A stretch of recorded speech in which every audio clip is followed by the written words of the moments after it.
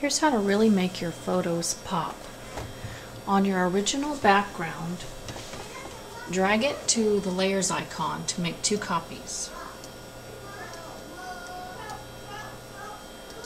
On your top copy, choose Image, Adjust, Desaturate, and Overlay. On your second copy, choose Filter, Blur, Gaussian Blur at 2.5 pixels, and also Overlay.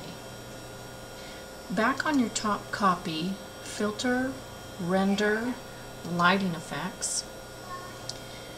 There are several styles. Choose 2 o'clock spotlight, center the weight point in the middle of the dandelion, and I'll bring this one out to the right corner.